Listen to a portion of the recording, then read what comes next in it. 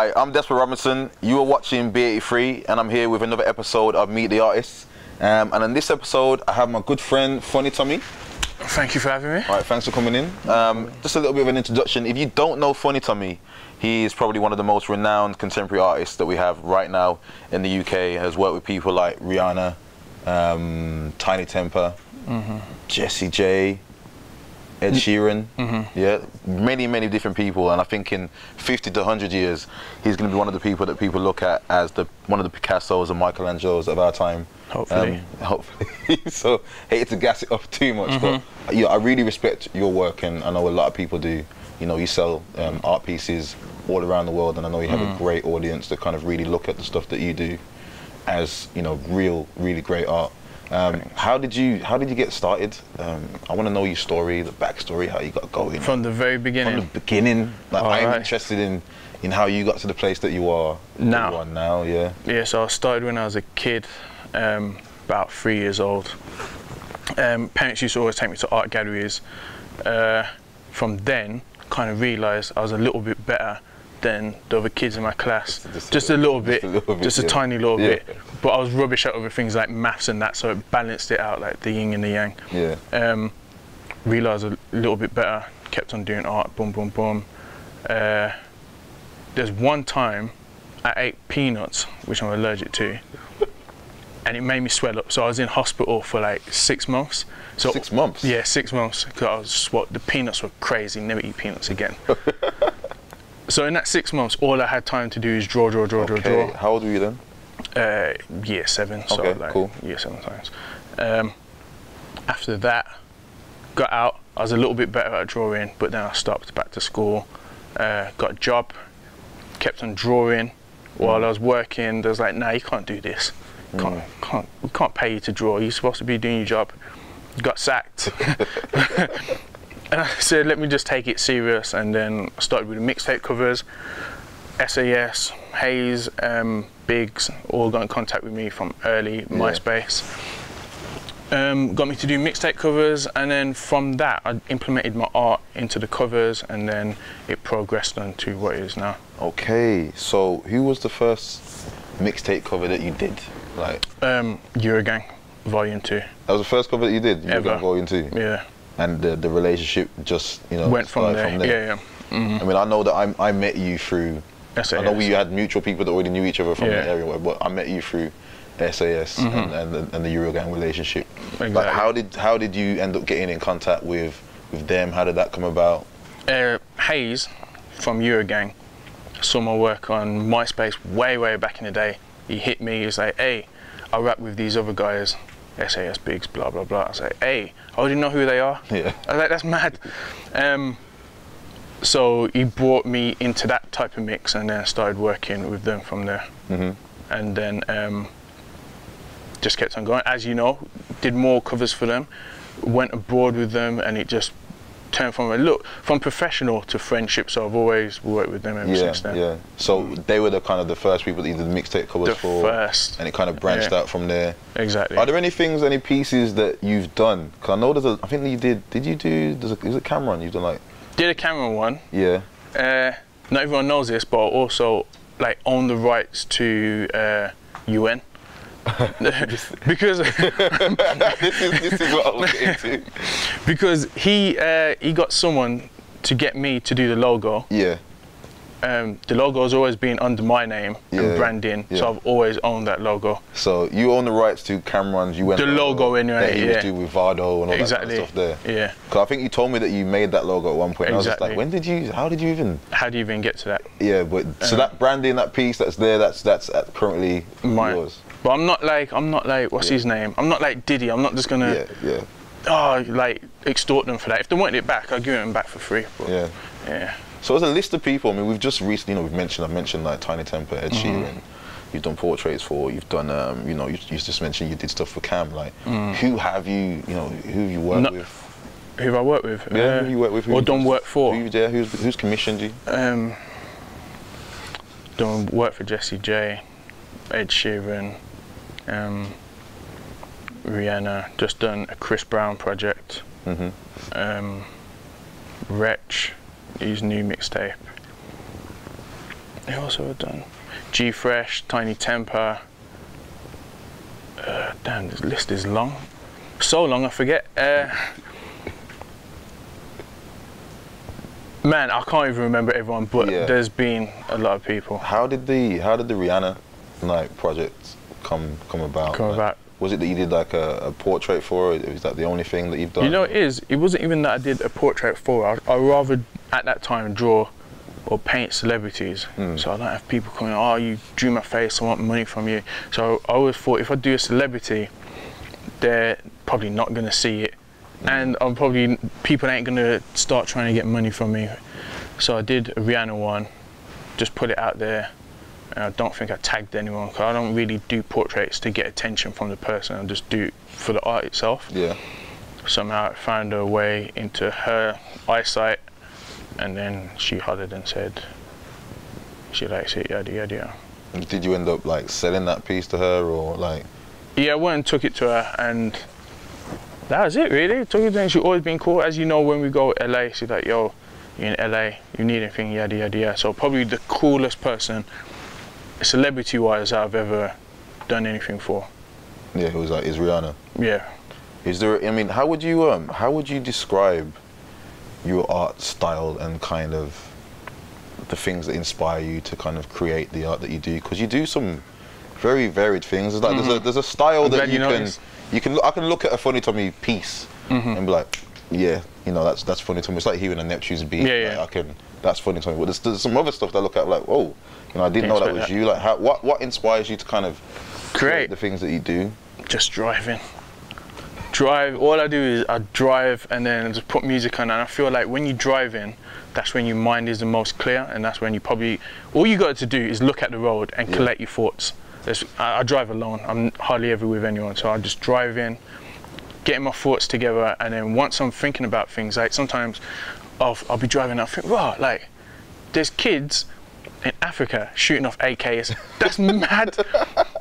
And then I think these are the kind of things that you think about. Exactly while I'm driving. So I'll think, why are there kids in Africa shooting off AKs?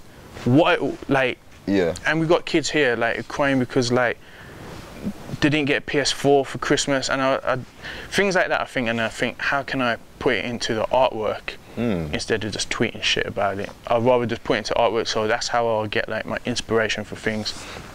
Or what else have I done? Every concept I ever had has come from me driving. Every concept? Every concept. If I didn't drive, I would have no concepts. I swear. I only started getting concepts. I passed my test at like 17. Yeah. I had no concepts before 17. Yeah. I was just drawing what I saw. I'd see like Ryu, I'd draw Ryu, but there's no concepts. Like as soon as I started driving, all the concepts came about. So do you think there's like a, you know, is it your attempt to, not attempt, but your take on, you know, society, like social message? Are you trying to get a message out there through your artwork, or you just kind of, you know? A little bit, but I'm not really a deep person like that. Like I'm not like, I will say, hey, something's wrong and it needs to be fixed. Yeah. But I'm probably not even smart enough neither. I'm not smart enough to know the answer to it. All I'm smart enough to do is say, here's a problem. If you guys that are smarter than me know how to fix it, then let's try and do that. Yeah. That's what I do with my art. I put it out. If anyone's got any suggestions for the answer, then let me know. But I'm not smart enough to figure out any of these problems. Have you got a favourite piece?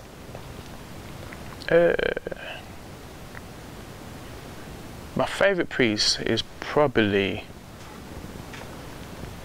the war one. Have you seen, speaking of war kids, it's like the kid with a super soaker, and it's like in a very abstracty kind of. Yeah, that's probably my favourite. I'll get a picture and put this up for people that can't see what we're talking about. That's probably my favourite at the moment. That's one of your most recent pieces, isn't it? Like, like end of last year. Yeah. End of last year. I mean, do you sell prints? Do you sell the original pieces? Like, how do you? Because what I want to know, and for other people out there particularly, is how do you sustain yourself from the work that you do, from your artwork? You know, is it a business to you as it is just kind of a creative outlet as well? Yeah, it's literally my life. That's all I do. So I wake up every morning. I wake up. I think obviously get dressed in that, hygiene. But other than that, I think what am I going to paint today? Yeah. And then once I'm thinking that, I'll go in the car, I'll do things I don't need to do, like go Tesco to buy avocado, but I'll make sure the Tesco is like 3-4 miles away, gather my thoughts, come back and get something done.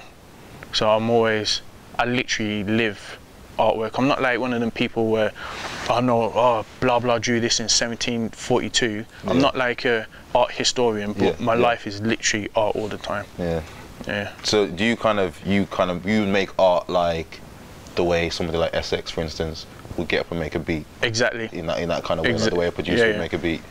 Do you ever get kind of like creative burnout, or where you can't think of anything, or where you feel like, do you ever feel like you're doing it for the money, or do you ever get to the point where you kind of look at your art and think, oh, what am I doing, or I don't know what to do at the moment? Never, because I always think there's too much things to draw from.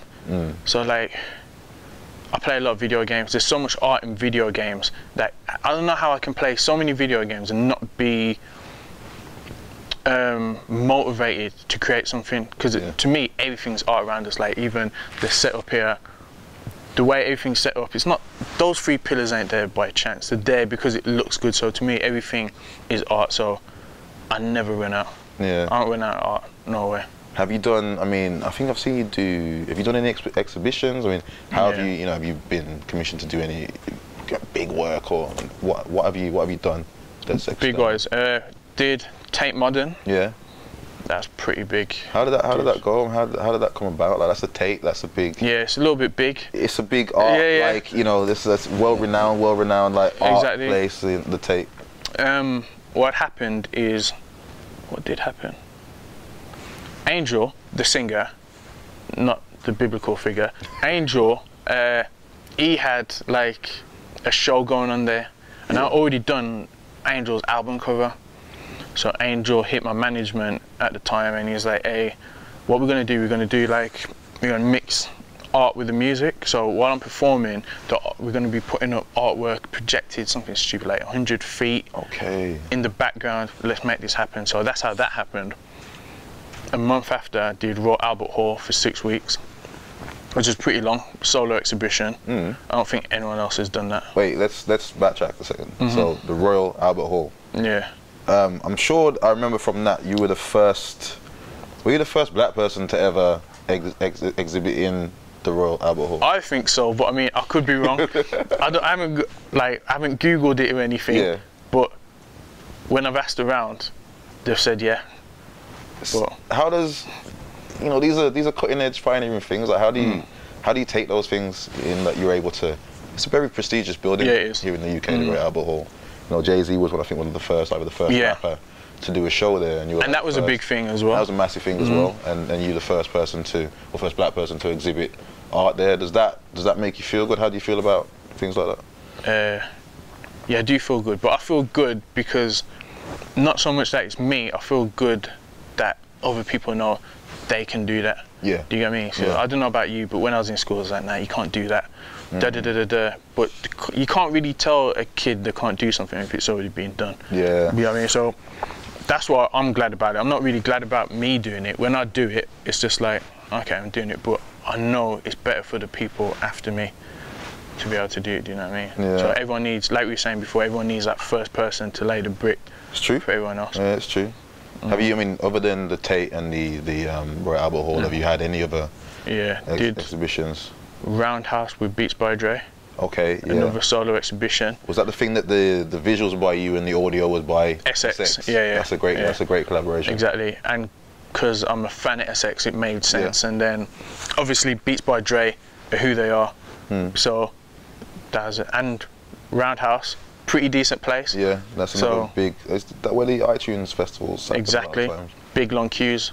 Hours long. Going from like Camden Roundhouse all the way up to Sainsbury's. So Did you have a lot of people come to see your stuff, like the Royal surprisingly Albert, the Roundhouse? I was like, I'm thinking every time I'm working, I'm thinking it's just me. Like, who am I?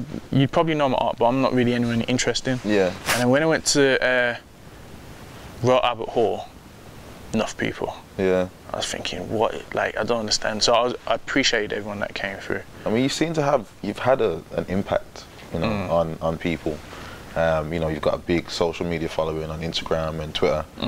Like, do you take it as a responsibility? You mentioned, like, you know, inspiring people and kind of, you know, taking down the walls so other people can think about they can do it as well. Is that something that dawns on you often, that, you know, what you are doing is inspiring people, and do you want to continue to do that too, to do so?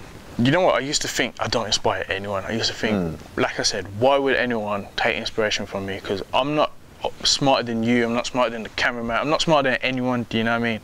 But then I kept on getting emails like, oh, I'm doing my GCSE coursework and the subjects you, or oh, I'm doing my A-levels and the subjects you, and I thought, damn, like, that's a lot of people emailing me saying I'm doing work based on your work to get my grades to do what I need to do. So from that, I thought, okay, I don't get why I do, but apparently I do. Yeah, that's cool. People. That's cool. I mean, music seems to be like a running theme through your, you know, you've done mixtape covers. Yeah. You did that collaboration with Beats by Dre also, and you know, Beats by Dre. You know, you've done a lot of, you know, portraits and stuff for music artists. Is that something that's you know, you say you drive to music, you listen to things. Have you ever made music yourself? Yeah, for SAS Galaxy Fly. What did you do on produced that project there? The last track, and with Agenda produced Shout, which is one of my favourite SAS tracks. Oh, okay, because you did, that's the one I did the video for, yeah. So exactly, see how things work. So what I'm trying to get to is that like, you are obviously, you know, a multi-talented you know, artist, creative person that does different things. Have you considered doing more production? So from what I remember, those two beats were pretty good. Pretty decent. I did pretty good beats. I did a mixtape with Hayes as well. It was like about, I don't know if we released it. It was about, no, I was gonna release it myself. Yeah. But he scattered the tracks throughout his mixtape, if that makes sense. Okay, yeah. About 7 songs. Yeah. But I didn't want to continue with it because I didn't believe I could be the best at it. Do you know what I mean? I don't want to do anything where I'm not going to be the best at it. Cause I'll listen to SX, I will listen to Dreddy, I'll listen to Swift, and I think, damn, these lot make me never want to open Fruity Loops again. I never want to touch a PC. I never want to do a drum pattern because I can't be the best at it. Yeah. So I said, I'm out. I'm good. And is that's how you feel about the artwork that you do? That, like, you know, for what you do, you're the. I feel I have the potential to be the best at it. Do you know what I mean? I feel like there'll be a point in my life where I'll be a lot of people's favourite, but I know I'll never do that with like music or anything like that. So I said, nah, dead that. Yeah, no, I got you to commission a piece of my daughter when she was about a year and a half, you know, and that's because I do see your artwork as something that, like, you know, like I said at the start, like 50, 100 years, I want to say that you know, she can look back and like, funny Tommy did a painting of me when I was a child. So that's a really, really important thing. I mean, where have you sold art to? Like, how far, you know, across the globe is your artwork?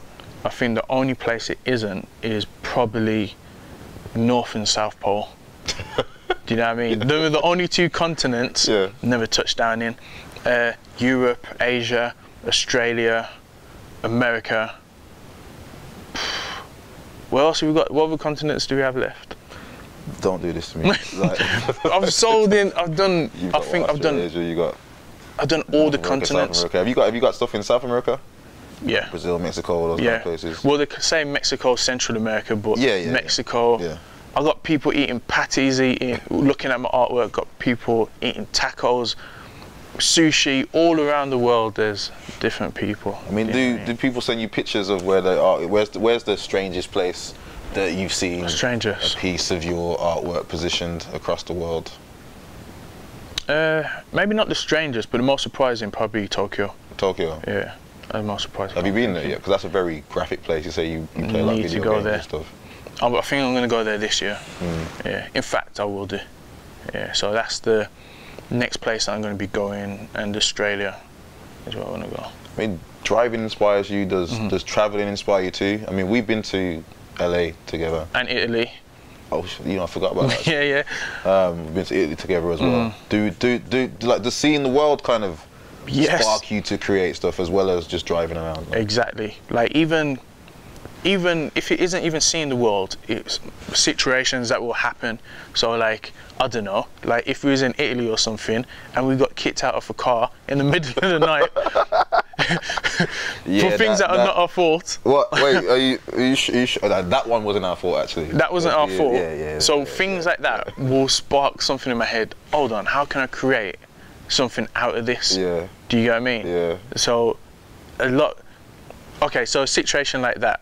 The one that ended with the line, "I'm funny, Tommy, bitch." Nah, I don't know what that line is. I've never said that in my life. I never said that. So things like that will and have sparked artwork out of my head. So I take in everything. Yeah, all situations. for people that don't know and don't know why I'm laughing, we kind of we ended up in a kind of a bit of a racist situation in Italy in the back of a taxi. You know, we couldn't speak the language and it started to get a bit serious. Funny Tommy ended the conversation. I didn't say anything. I didn't say anything. Not me. Well, this is when I knew, you know, Funny Tommy was a bit of a interesting, very interesting character, and that was a great journey. Yeah, it was. Amazing. You've done, going back to music again. You've done a lot of covers for a lot of people. Yeah. I feel like you've done some of the best mixtape artwork, album artwork that's been done in the UK. Really raised the kind of level of expectation for what you can kind of see at those kind of projects, particularly on an urban level where people aren't so accustomed. Yeah, accustomed to seeing that kind of aesthetic on an urban product. You kind of upped the bar there. Yeah. How do you feel about where we are with the UK music industry, the scene, the artists, and whatever? Like, how do you feel about the way things are going? You know what's crazy? The older I get, the less I know about what's happening in England. And I feel it's because in my 30s and that, most people making music now are like in their 20s. And probably the same as you. When we was in our 20s, we was listening to like Nas, Jay-Z, even when we was in our teens. So now as an older man, I don't really understand what's going on, basically. I don't know what's happening. Do you know what I mean? You feel out of touch? I feel out of touch. Half of the slang, I don't understand. But what is out there, a lot of stuff I still do like though. Give me a name. Who do you think is somebody that's really killing it at the moment? Killing it, or well, that you enjoy as yourself. Because it may not be the biggest artist or the least known artist, but who do you enjoy as Funny Tommy? Because a lot of music I listen to are not really like popular music. Obviously, like SAS, Biggs, Hayes, G Fresh, Tinie Tempah, Wretch, Blade. Super underrated. Yeah, really like Blade. Is he though? Do you think he's super underrated? Yeah, I think he's super underrated. I think if Blade was American and grew up in America, like, he would be worldwide known, I reckon. Okay, I get you. Because he's like our Jeezy. Exactly. Yeah. And he can actually rap, he's got lyrics, do you know what I mean? So, yeah. As you notice, most of the people I listen to are like my age group, do you know what I mean? And there's not a lot of people left at my age group making music that are really out there like that. Like SX, like I said, he's not a rapper or anything, but I think he's one of the best. Yeah. Like J Spades. But yeah, I don't really know what's going on in the industry. As far as what's going on, all I do is, if a label contacts me to do a cover, I'll do a cover, but I don't really know the ins and the outs. I don't really understand it. Okay. I mean, you say you've got, we were talking off camera earlier on, and you were talking about this year, you know, what you're looking to do this year. I mean, have you got any plans, any things coming up that people can look forward to from Funny Tommy? Well, the plan is to do the biggest exhibition probably ever done. So I want to just... Ever since Jesus. Okay. So I just want to go from the bottom of England to like the top of Scotland, just doing exhibitions all within 1 month. And then after that, I want to go over to New York, Brooklyn, and do an exhibition over there, and that's the plan. Are you gonna are you gonna document that? Because that sounds like. If you're gonna do it, if you're gonna. Maybe I'm trying to fish for some work. Exactly.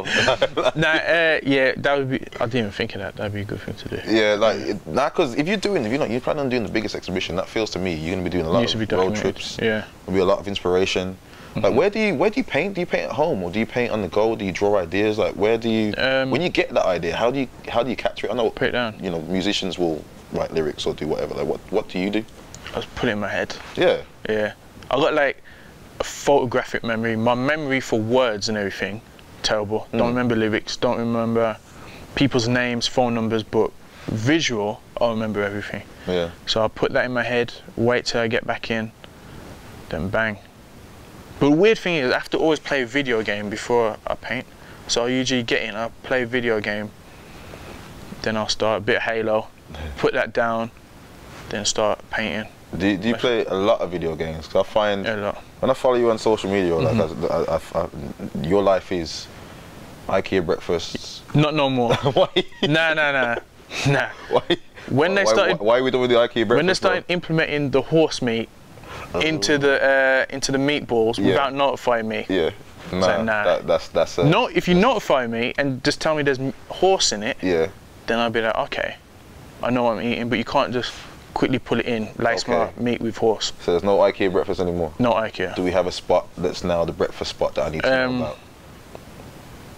Nah, I don't even know. I'm keeping it simple. Hovis, butter, and then Hovis and the butter, and that's it. Toast. Right. So let's scratch off the IKEA breakfast. We've got anime. Yeah. We've got obviously video games. I mean, is there anything else that you enjoy, you know, spending your time that kind of helps you get ready to create art? TV shows, movies. I watch like 3 films a day. 3 films a day? A day. A day, every day? Per day. I know every film. Like there's no film I don't see. Like, every day I watch 3 films. Even if I'm painting while I'm watching the film. Yeah, even if I'm painting while I'm watching, I watch 3 films a day. What's your favourite film? Matrix. Best film ever. Why?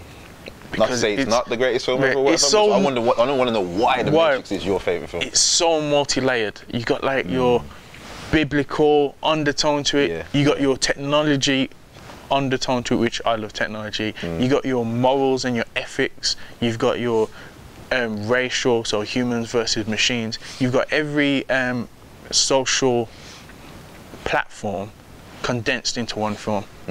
Amazing. What more could anyone ask? I don't even like romance, but you've even got romance in it. So yeah, there's a lot now. There is a lot. There's a lot in the Matrix. Yeah. Talk about actors, because Keanu Reeves to me is a bit robotic. Yes. Perfect guy.